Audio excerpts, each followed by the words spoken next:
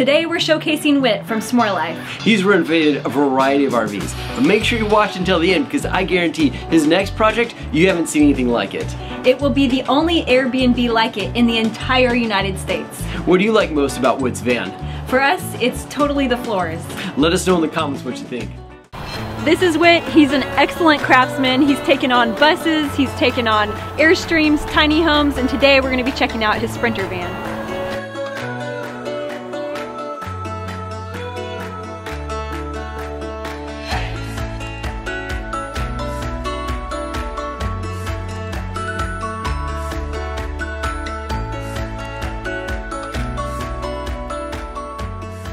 So how did you get started in RV renovation? Well, I was in video production and decided I didn't want to be at a computer anymore. So I was remodeling my house and a friend came over, we got to talking. We wanted to build a tree house to Airbnb, but settled on a tiny house on wheels. So we built that in my backyard. And one thing turned into another. We built 2 tiny houses, eventually bought a bus, started renovating it, and now vans, Airstreams, whatever we can get our hands on. Very cool. So take me through the process of a van build. The first thing after finding your van is going to be demo. Ripping everything out that you don't want in there, then patching up any holes that you need to patch. If there's rust, stopping rust. Going on from there, I like to stud out the van, then run electrical, insulation, walls, then ceiling can kind of happen simultaneously. Floors you can do first and then build on top of it, but then you have to worry about scuffing things up, or you can do your floors last and sort of roll it out or click it in depending on what you're going with. Sure. And then, like I said before, furniture, bedding, most important things, and friends. Floors are stunning. Can you tell me about the process for the floors? Yeah, in this van, I was renovating a house in Portland and I pulled out some old lath. So they used to build houses with lath and plaster. The lath is this wood. It was held up on the walls and then plaster would go over it. So when you demo houses now in Portland, a lot of the old houses, you can rip this wood out.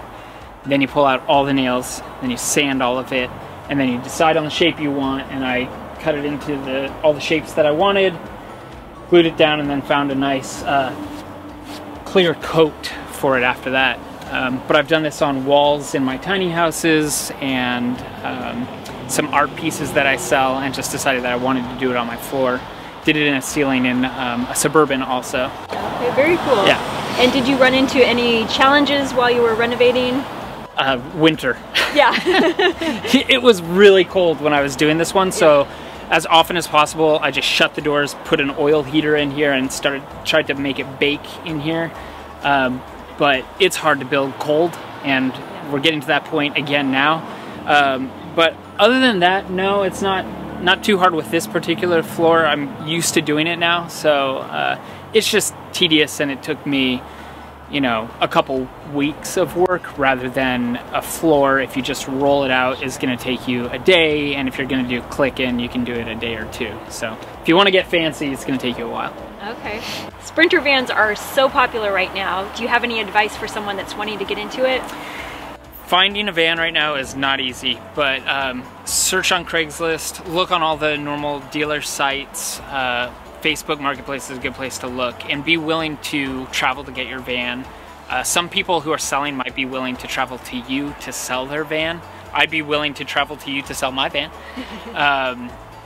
But yeah, I think because of how much you have to pay for a van, sometimes it's worth flying to, like I have a friend who bought a van in Austin. He was in LA. He flew from LA to buy it in Austin, drove it all the way back. It's definitely worth looking all around the country for a van right now, I think.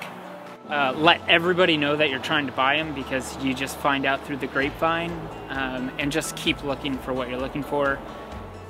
You know, do your research, and you can find out that some of these older vans will just keep on kicking, so don't be afraid by too much mileage on a diesel. I think that's an important thing to remember, especially a well-kept diesel.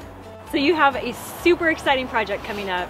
Can you tell us about it? Yeah, so when we were looking for a van to remodel, I was on Craigslist and I came across a double-decker bus that used to be a food cart here in Portland, and we decided that we wanted to turn it into an Airbnb. So we stopped looking for vans, bought the double-decker bus, had it moved to my driveway. Sorry, neighbors.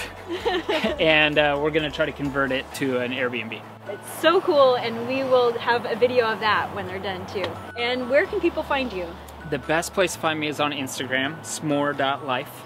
Thank you, Whit, for showing us your van, and thank you for watching. Be sure to like, comment, and subscribe so we can keep making these videos, and happy camping!